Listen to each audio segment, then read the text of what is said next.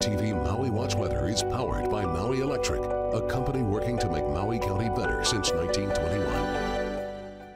Unsettled weather moving closer to the state will make for a wet first half of our Sunday weather. An area of low pressure dropping down closer to the state, helping to push through that moisture, will make for unstable conditions. So plenty of clouds and showers to start the day. But by the end of the day, as that shifts off to the east, we will see clearing conditions for much of Maui County. On our cloud and rainfall forecast, once again, overnight showers gave way to morning rain, and as all of this moisture shifts off to the east, improving conditions in the forecast for this afternoon.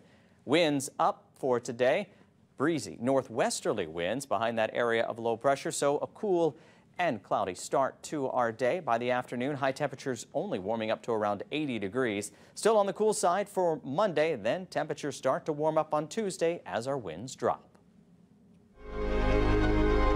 In any calm, in every storm, we'll be there to fill the darkness and put our hearts into our work to make sure you can do yours.